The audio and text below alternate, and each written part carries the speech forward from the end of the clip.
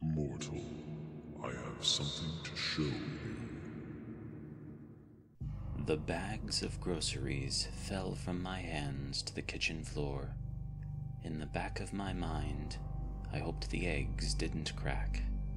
Then my brain caught up with what was happening, and I exclaimed, "Oh no, not again." The kitchen swirled before me into the now familiar kaleidoscopic vortex of colors. The white of the floor tiles, the cream of the refrigerator, the glowing green digits on the microwave, and the gray of the faucet and sink all blended together. The colors changed.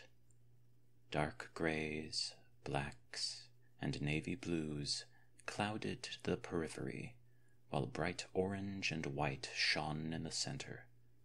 The spinning vortex began to slow down, until finally it stopped moving, and I could make sense of what I was seeing.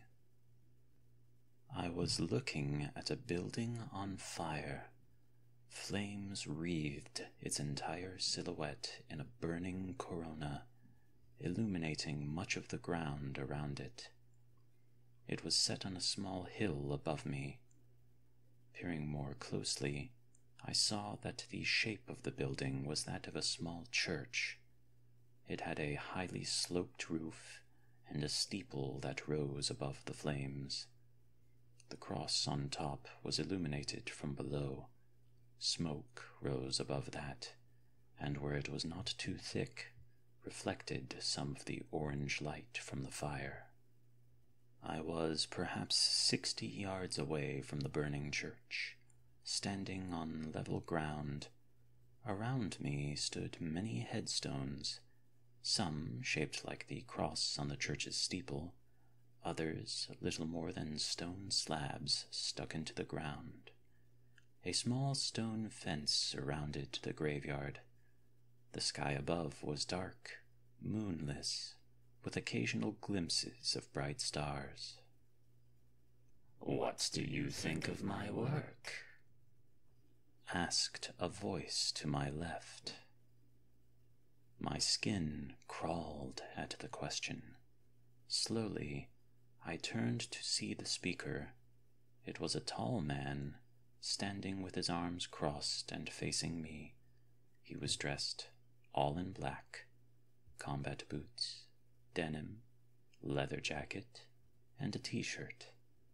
His skin was bone white, except around the mouth and eyes, where it was as black as his clothing. Straight black hair fell across his shoulders. On the black t-shirt was a design in faint gray, hard to see against the black. The design was a pair of glaring, pupilless eyes. Spiked bands adorned his wrists, and a silver chain hung around his neck. His eyes glittered within the black patches of skin on his face. "Who are you?" "I bring woe, mortal." He smiled briefly as he answered. "Answer my question. What do you think?" He nodded at the burning church. "You set the fire?" "No, I was asking your opinion of the architecture. Yes, I set the fire, mortal." Why? Why would you do that?" "Did you not hear who I am?"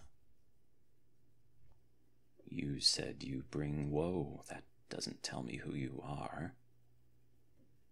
The glittering eyes rolled within their ashen recesses.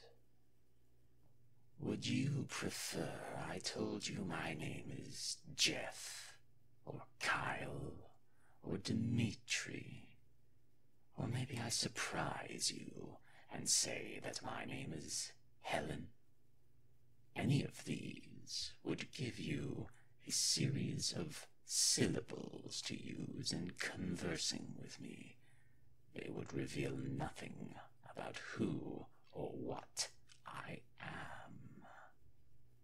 I was starting to get a little impatient. And that would be? I bring misery, mortal. I thought you said you brought woe. Am I mixing things up? The one is oft accompanied by the other. You have not answered the question, mortal. The way these otherworldly creeps kept referring to me as mortal was getting under my skin. However, otherworldly creeps are otherworldly. Crossing them did not promise to be a prudent course of action, not remotely. But all the same, he was not giving me a great deal to work with. What do you want me to say? That I think it's great? That I'm horrified?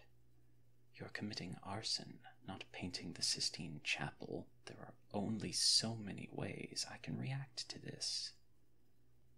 He shook his head. I am not asking for your opinion of this tableau. Look at it more closely. Look at the church as it was. What did it do? Whom did it serve? It's a church. People went to worship there. A shallow analysis. Can you see nothing else? I looked again at the blazing building. Details other than the general shape were impossible to make out. The church was named St. Peter's. It was founded in the year 1722 and remained a fixture of this village to the present day. During those years, it served as a focal point for this village's community. Weddings were held there. Memorial services were held there. Pastors christened children there. The sacraments of the church were dispersed to believers. It acted as a public forum when needed, a place of assembly for the residents. Its members gave donations to charity and held regular events such as soup kitchen nights and fundraisers for noble causes. It stood as sanctuary, a place of solace, and a fixture of the village. Even to those who did not attend, it was part of the landscape, and the ringing of its bell became a familiar backdrop to daily life. It was all this, and more. But I suppose a place where people worship isn't completely inaccurate. I thought about that. His condescension was aggravating and a modicum intimidating, but the words made sense. Okay, it is more than a building. What is your point?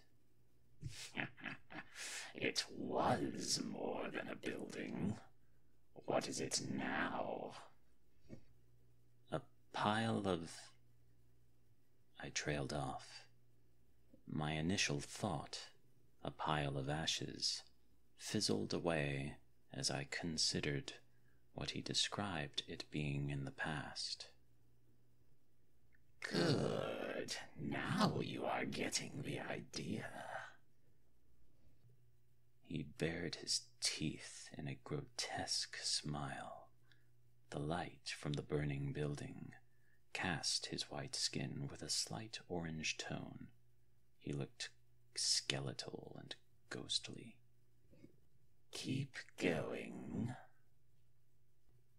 I replied, "The place of worship is gone.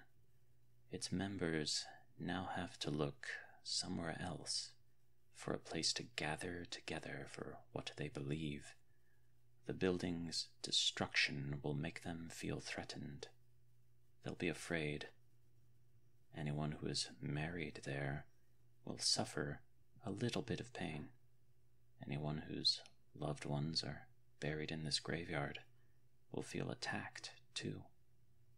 It can't be used for those soup kitchens or fundraisers anymore, so the people who benefited from those will also feel afraid, and if nothing replaces them, will suffer for it. And what of those in the village who did not associate with the church? They'll know that part of their village died.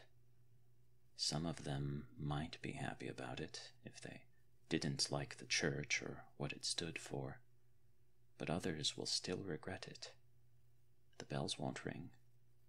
Looking at this hill, they won't see a tall steeple. They'll see an ashen ruin at first, then nothing at all once it's cleaned up, if it's cleaned up. Verily. Why would you do this? I bring misery, mortal. There is naught else for me. Then why show me? I did not ask for your attention, mortal. Your guide brought you here. I gave you an audience as a courtesy to that one. I am now done with you. My plans will not complete themselves after all. The man in black gave me a mocking wave, then turned to walk away. He melted into the night, and I could see him no more. I felt a new presence nearby. Previous experience suggested that trying to look at this other being would be pointless and leave me with a sore neck. I chose to look at the fire instead. I got a strange, indescribable feeling that my choice was met with approval somehow. I met your friend, whoever you are. The bringer of woe is not my friend. Then why did you bring me here to meet him? To introduce you. That doesn't make sense. You brought me to a cold graveyard beneath a hill with a burning church to meet a guy with extreme musical tastes just so I could meet him? No, mortal. Consider the question you asked of the bringer of woe. Who are you? And consider the given replies. Whom did you meet? He never gave me a name. You were given something much clearer than a name. He didn't tell me a name. He told me, showed me, what he was. What the world looks like because of him. All the sorrow, misery, and sadness that he causes. That is who he is. Few of your kind ever know such things, mortal. Know that you have been given knowledge hidden from many, and hidden for a reason. So, who or what is he actually? Is he some kind of spirit? A demon? Or an anti-being like the ones from the Edge? The one to whom you spoke is one of a number of antagonists of your species. The form taken to demonstrate to you, and the venue of the conflagration, are ephemeral. That one has as many guises and roles as humanity creates monsters. But though an agent of despair, the bringer of woe is of this universe, and not of the harrowing void. It is all the more wretched that these are that one's ways. For that which is without is the antithesis of reality, and to oppose reality is all that could be expected without. But this one opposes the universe from within, a betrayal of reality itself. I will not give you a name. Do not ask for one. You brought me here to show me this. I now have met this guy who claims responsibility for bringing basically all misery into the world. Why? To ask you a question that you must answer for yourself. Is it something like, now that I've seen the face of evil, what am I going to do about it?